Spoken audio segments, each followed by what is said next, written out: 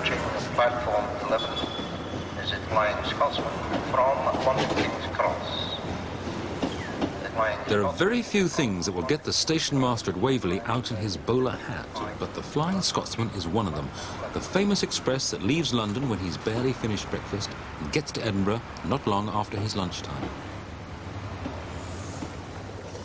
There are other trains which get here just as fast, but when I'm on the one called the Flying Scotsman, I feel I've actually got here quicker. Which is one of the reasons, of course, that hard-headed railway companies give their trains romantic names. But to many people, the name Flying Scotsman means something quite different. A famous locomotive which was born in 1923 and has been to many other places beside Edinburgh. Up and down North America for a start. Is the Flying Scotsman a train, or is it an engine, or is it a white elephant? It's one of those famous names in the world, but where did the name come from? To find all this out, we have to go back even before railways were invented.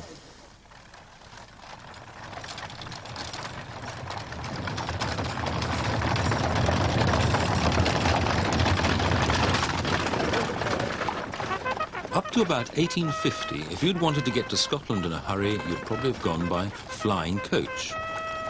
It flew up the Great North Road at an average speed of about 10 miles an hour, stopping every 10 miles or so just to change horses. Apart from that, it went non-stop, hence flying, through the day and the night, taking nearly 48 hours to do the 400 miles from London to Edinburgh.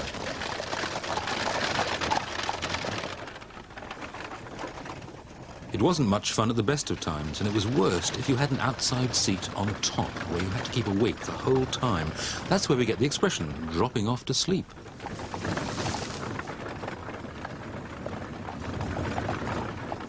Then came the railway, and the average speed of the journey to Edinburgh magically quadrupled. The through route was opened by 1850. In 1852, King's Cross Station in London was completed, and in 1862, the first named express appeared, the Scotch Express, which is what they first called the Flying Scotsman. It left King's Cross Station every morning at 10 a.m. on the dot and started to fly north. The speed may have been a lot better, but the facilities were the same as on a stagecoach. No toilets, no food, no moving from your seat. So they must have been longing to get to that 20-minute stop at York for lunch and everything else. As the passengers piled into the restaurant at 2:35, the soup was put in front of them, and from then on the restaurant resounded with the crash of crockery and courses being rushed to and fro. Outside, the passengers could hear the shunting and crashing of the new engine being put on, but the sound they were really listening for was the station bell. Once you heard that, you left your apple pie where it was and rushed back to the train. It was the Victorian equivalent almost of making a hasty plane change at Heathrow. In fact, after York, they were leaving Great Northern Territory and flying up the Northeastern line. The new engine, full of coal and water again, pulled them over the high-level bridge into Newcastle, where they had another chance to resort to the lavatories at 4:55. Then, with hardly a pause, on up to Berwick and another change of engines, this time to a North British machine. They finally arrived at Edinburgh at 8:35, 10.5 hours after leaving London. It may seem slow to us, but to them it was a miracle. A miracle only to the well-heeled, of course, for it wasn't until 1887 that third-class passengers were catered for at all. After that, things rapidly improved for everyone. Restaurant cars were introduced, which meant, of course, that corridors had to be introduced as well. The first lavatories appeared on trains, and as early as 1875, the North British Railway had pioneered sleeper compartments. All this meant the trains were getting heavier, and that meant that engines had to get more and more powerful. Then, suddenly, the Scotch Express hit the headlines in 1888. It got caught up in a series of races to the north against rival companies, and the record time to Scotland was lowered suddenly from 9 hours to 7.5 hours. The race became part of British railway history, shortly to be followed by another now familiar sight in British stations, the railway enthusiast. Well, I've been on here at 3 o'clock in the morning. Was it here that they always changed engines? Oh, yes, always, yes. They always did that? Yes, they changed engines here, and Grantham, Newcastle. Yeah. That's good. Although it was one company taking off the engine, another company putting on. Well, no, the men here... I met Arthur Dewar in York Station in 1985. He had first been here to watch trains as a boy in 1916. So it must have been quite a sight, York Station, in those days. Oh, yes, it was marvellous, yes. It was beautiful, gleaming green engines, you know, brass... Not dirty and smokestack? No, and brass columns and brass round the wheels, all shining. I'm afraid we have to go to the museum to see them nowadays, don't we? Yes, yes. You see how that's how they were. Yes. Yeah, all like that. Yeah. So you must have seen the Flying Scotsman come through many a time. Well, it wasn't called that then, not till about 1938. It was known to the railway people as the Special Scotch Express. But in the timetable, it wasn't differentiated from any other train. But it was already known as... Well, most people knew it by, yes, yes. In 1923, Flying Scotsman, the engine was born, one of a new class, the A1 Pacifics, which could run non-stop from London to Edinburgh and also had rather glamorous film star looks. Just as well as they were about to become film stars, as I discovered from railway film collector John Huntley. John, this must be about the first film of the non-stop Flying Scotsman exists. Yes, it is. It's a bit of a mystery film. We don't really know who made it, but it is a most valuable record of the old London North Eastern Railway. And, of course, certainly there's no doubt about the film was made to celebrate this idea that started on the 1st of May, 1928, when they began the non-stop run, even including things like a cocktail bar on the train. You know, this train was extraordinary, really. It had, at different times, it had a cinema, in-flight movies, sort of Flying Scotsman style in the 30s. It had a hairdressing salon on the train at one time for women originally. It was so successful that they introduced it for men. And in the early 1930s, there was a kind of sort of disco where they had an old horn radio which piped in dance music and people danced as you went on your way to Scotland. So it was quite a train, the Flying Scotsman, in those days.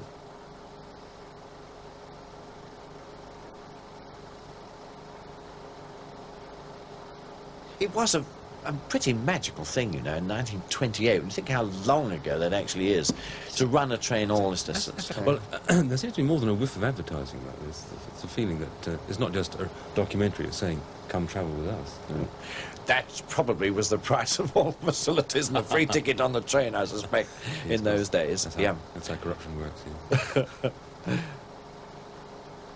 How long did the train take in those days? How long was it, Frank? Then it was all slowed up, wasn't it, because of the stupid business of... Because of the agreement, it didn't have to arrive in Edinburgh before the Midland train arrived in Glasgow. Frank Mays, our other expert, was actually a fireman on the Flying Scotsman in its heyday, though this was the first time he'd seen any of these films. So they purposely slowed it down? Oh, they did, yes, and they kept it outside of Edinburgh for a little while until the time approached, and it was allowed in. And a lovely name you noticed then. It's a grand name. I think it's because they're both full of unfinished buildings. Those trams, I always associate those with the early days of the Edinburgh Festival, and very much Princess Street never was quite the same without the trams. There they are. For my day. Before the 1920s were out, the engine itself had become an established film star. Not in a documentary or a commercial, but in a fully fledged thriller. This looks a very different sort of film. I detect a story here. Yes, this was 1929. Most of the textbooks say that Alfred Hitchcock's film Blackmail is the first sound film, but I don't think it's right. This is the first one. It was directed by Carlton Knight, and as you'll see, it's mainly shot as a silent film. It uses mainly silent shots.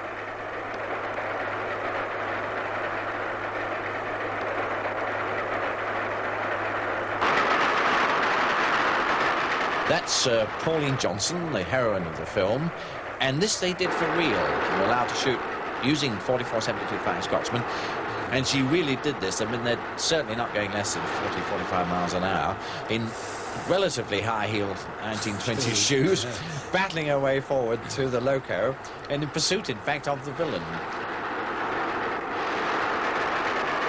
Now, the fireman in the film is Ray Milland. It was his first movie. And the storyline is that he's a young fireman, and this is his girlfriend, but in fact, although he doesn't know it, the engine driver is her father. Bless you. I'll see you in the parlour. The near thing last night, an old man came on, nearly caught me. Just managed to dodge him with the skin of my teeth.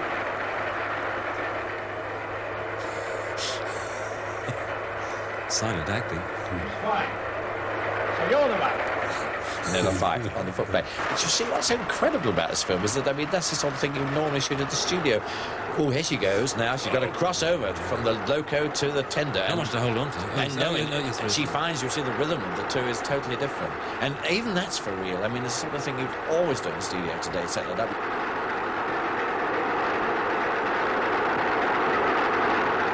She's in pursuit of the villain, played by Alec Hurley. What's his interest in the villain? Oh, he's out to get the engine driver who ratted on him and lost him his job. Ray Milland, you see him in that shot for real. It's extraordinary the way they set him up.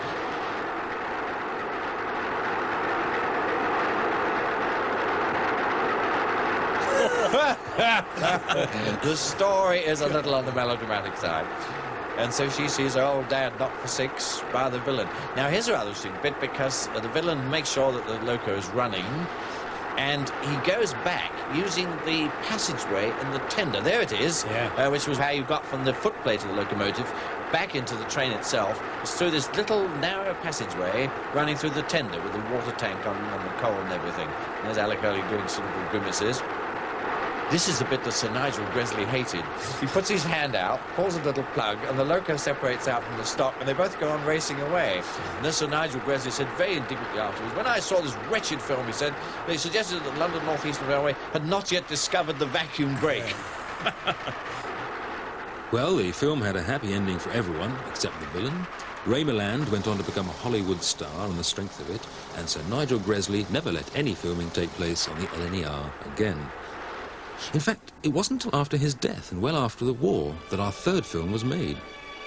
The Elizabethan Express was really the last great flowering of steam, you see, with his marvellous Gresley A4 locomotives. And really, I think what they decided was that as they knew that steam's days were numbered by now, they thought they'd have this run non-stop from King's Cross to Edinburgh, as it had been done in the old days. Now, they didn't actually, strangely, do it with the 10 a.m. Flying Scotsman. They did it as a summer service only at 9:30, and this ran in front of the Flying Scotsman. But the idea was to keep alive this tradition of non-stop running with steam. It's very much of the 50s, the whole thing. It has a funny old commentary. The passengers sitting at buffet tables, the Howards, the Berts, the Cynthias, the Mabels, enjoying the comfort and ease in their seats, careless of crumbs in turnips or pleats, admire the gleam on the chromium plate, the polish on tables, the unfaded state of curtains and fabrics, but rarely give thought to the long years of training.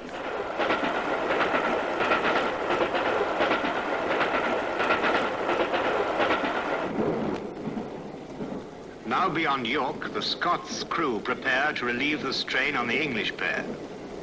Well, they had a reserve compartment, and the Edinburgh men, they worked from Edinburgh to York the day previous, stayed overnight in London in a hostel, and then they signed on duty in the morning at King's Cross, rode passenger in the train in a reserve compartment, had a meal on the train before they actually relieved, and then went through the corridor tender, which we can see now, onto the footplate, and relieved while the train was going at 50 or 60 mile an hour.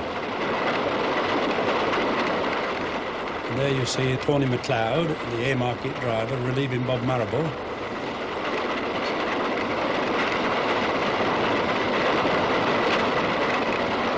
Bob Marrable's taking his case and walking back and through, and there's Mungo Scott.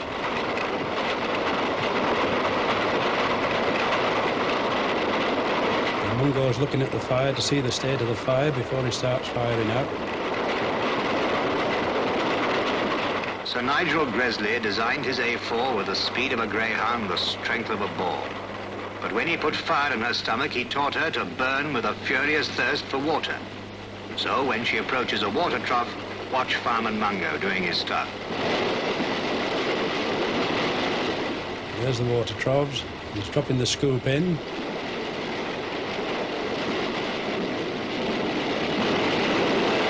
There you can see the water overflowing, and I should imagine they'll get somewhere in the region of about 4,000 gallons if they're lucky.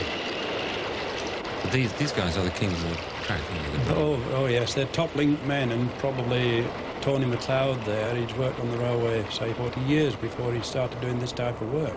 So they're all quite old, then? Well, drivers? On those jobs, yes. Tony McLeod would be 60, 61. And he'd been on those jobs for 5 or 6 years when that film was taken. And Mungo Scott was in his middle 20s.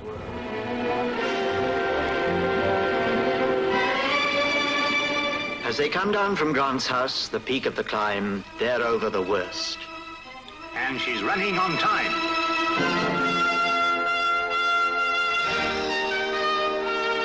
Oh, there was great rivalry between the different crews, and you would swear by your driver.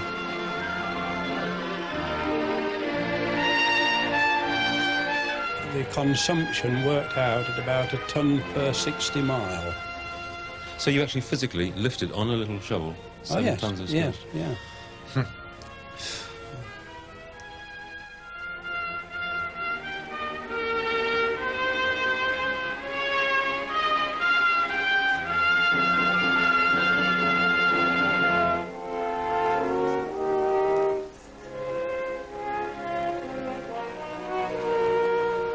Mr. Arnott of Waverley Station has a very high sense of occasion. If a train's a non-stopper, his topper is proper. His Hamburg's for trains of low station. When that film was made, you can feel they thought nothing could change. Steam engines would go on forever, Britain would always have an empire, and Blackpool and Newcastle United would always be in the cup final. But overnight, almost, British Rail's modernisation programme announced the end of steam. 4 years later, the first Deltic diesels were being ordered for the Edinburgh run. And soon after that, steam engines were being replaced, not by steam engines, but by other kind of engines, for the first time in history. The steam loco really was becoming a threatened species. Now, British Rail were going to look after the future, but who was going to look after the past? In the nick of time, a new breed of man arrived, the private collector.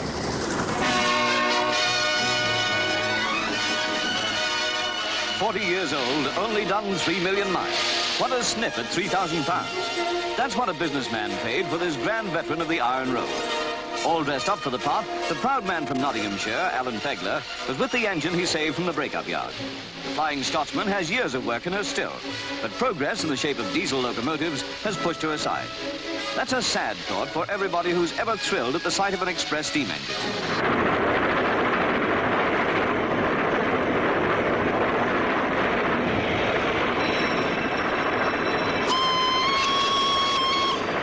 Alan Pegler was realising the dream that most men only play with in their attic, running a real life-sized train set. In 1968, 40 years on, he recreated the first non-stop run to Edinburgh. There is, in fact, no real advantage in going from London to Edinburgh non-stop, and British Rail don't bother to do it even today. And when you have to take 2 tenders to carry all that coal and water, there are disadvantages. But when you're on your very own engine, you don't think about things like that, you just do it.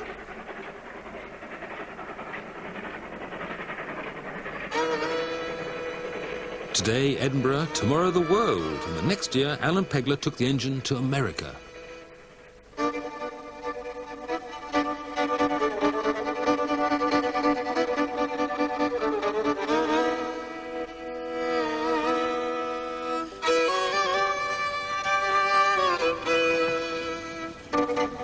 The Flying Scotsman was trying to make money out of hauling a business exhibition train across America.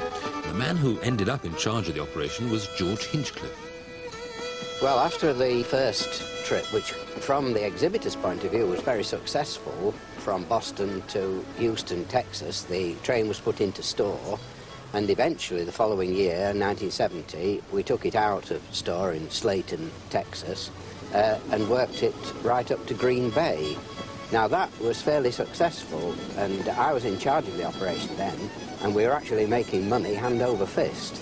The great thing in 1970 was that we visited very small places where we were a very big event in a comparatively small town, 20,000 inhabitants, and probably a third of them would turn out. It was marvellous.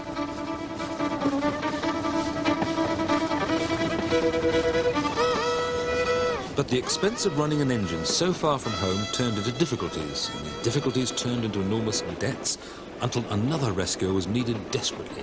He turned up in the nick of time in the shape of one of the McAlpine family. Well, Bill rang me one night and said, I've heard terrible things about Flying Scotsman.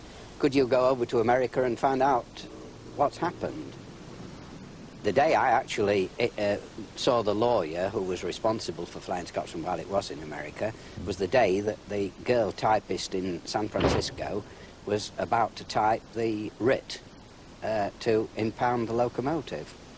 But with a time factor of about 4 hours between Washington time and San Francisco time, I had a chance to phone Bill McAlpine and say, look, if you can pay so many $1,000, the engine's yours.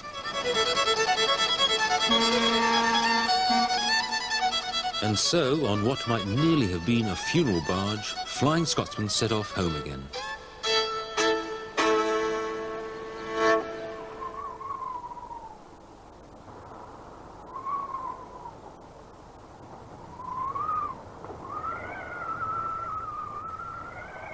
They say that all the cells in the human body are replaced every 7 years, and something of the same sort happens to a steam engine.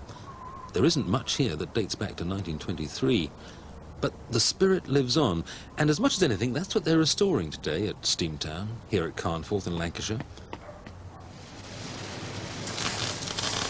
The work is done by a mixture of dedicated volunteers and permanently employed specialists.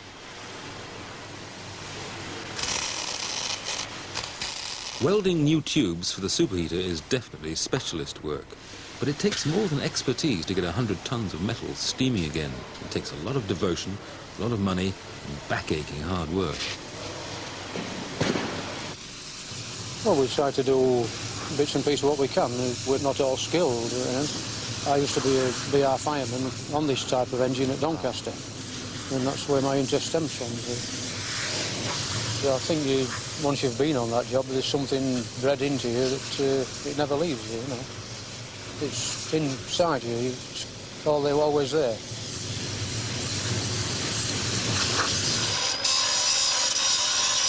I'm at work here 5 days a week for pay, and then the other 2 I'm usually down there doing the volunteers work as well. That's how I originally started.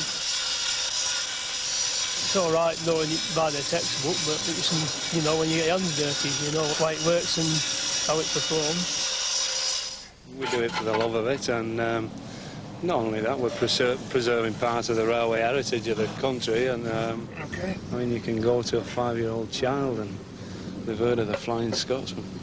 This crown looks in poor condition, Pat. So the white metal has moved slightly. Dirt and grit gets into the white metal, and it gets so much dirt into it, it won't absorb oil, like, and eventually it'll start to wear then, like. It's just like your car big end, exactly.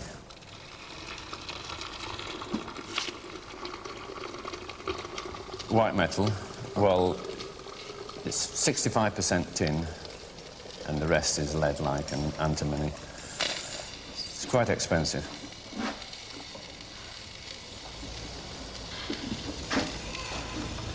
It takes me a day to re-metal one, like, a full day. And then probably another day to machine it and fit it on. Well, I first started in 1942, straight from school at 14.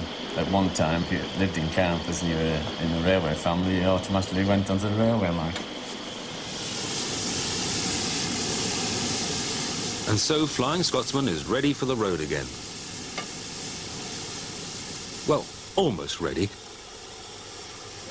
Before it can go out on British Rail track, there have to be last-minute checks and an intimate inspection by British Rail's surgeons and specialists. A match fitness test on all those hamstrings and cartilages. After that, a proper road test, a 30-mile run up to the Yorkshire Dales and back.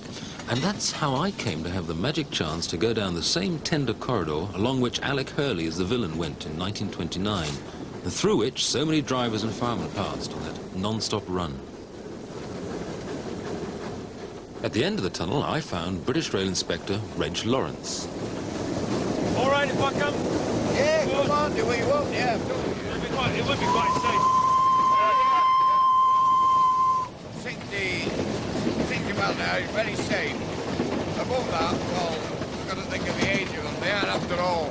This one is actually as old as me. It was built the year I was born. Really? Yeah, 1923, yeah. Somebody was telling me, is this really your last day? Definitely, yeah. I retire on Friday, but I've got 2 little parties tomorrow and the day after. So your last job is actually testing the Flying Scotsman? My last job is that, yeah. That's a good way to go out. It is indeed. Well, come in with a puff of smoke, go out with one, eh? You wouldn't dare fail her then today? You wouldn't like to fail her today then? Oh, no, no way, no. No, she's in good order now. She made a good job.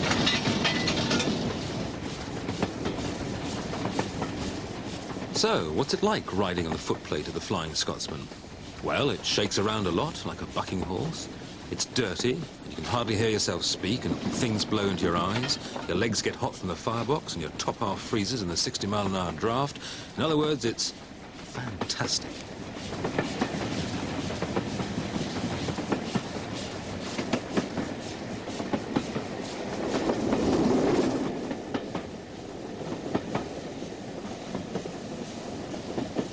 I'm not surprised that people want to give up their weekends and their holidays and their fortunes to keep an engine like this going. It would never get a train from London to Edinburgh in today's 4.5 hours, but when you see it charging through the English countryside, you just forget that any other kind of engine has ever existed.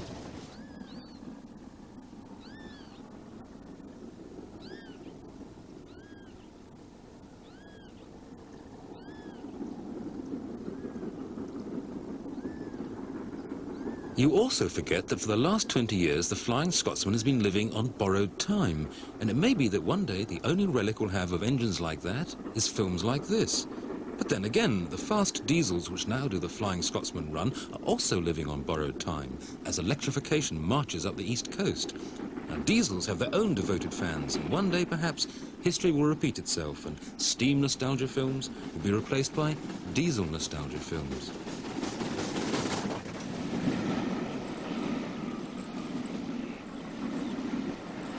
But until then, what a way to go.